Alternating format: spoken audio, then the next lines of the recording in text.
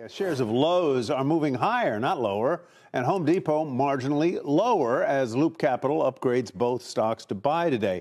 The firm raising its estimates for both companies on the back of an easing rate environment. This also marks the first time since 2021 that Loop has upgraded either stock. Joining us now to discuss is the analyst who made the call, Laura Champine. She is Director of Research at Loop Capital, Senior Consumer Analyst. Laura, welcome. Good to have you with us. It has been a long time since you've made any moves on either of these stocks, so you must feel a pretty compelling argument on both of them. Yes, thanks for having me. The timing of our call is obviously about seeing the first easing of interest rates. Mortgage rates, we think over time will move lower, but we look at the past couple of years and some big categories like appliances, flooring, mattresses. You've seen unit declines over that period similar to 08, 09. So I don't think that rates are going to plummet and you'll see massive demand. I do expect things to get better next year and for an easing Fed to be part of that story. We're looking at a chart here of a 5-year performance of Home Depot versus Lowe's, and Lowe's has outperformed it by a considerable amount. Do you think that outperformance will continue for Lowe's, or do you have a favorite one here?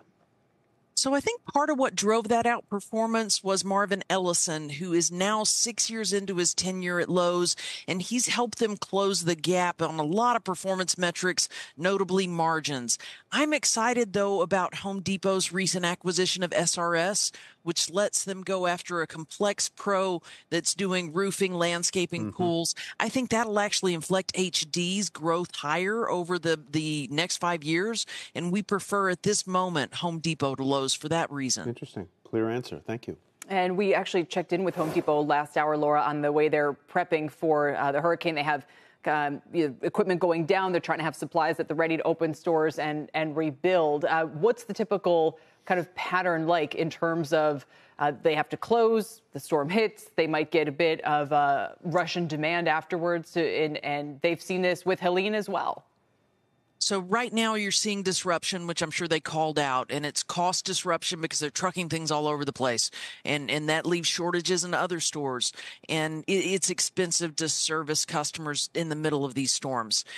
Over the next 9 months, you could see a lift of 1 to 3 percentage points of sales for this company as insurance payments start rolling through, especially some of the damages from Helene, which were more water storms. That work needs to be done soon, or it just gets worse. So I would expect a lift, obviously not this month, but these national players like Home Depot, like Lowe's, are very well positioned to help people rebuild and repair the damage that they're likely to see. So it's a long-term positive for them, but not something that happens quickly at all. Doesn't happen quickly because most consumers can't pay out of pocket for these repairs. They have to wait for the checks to come in.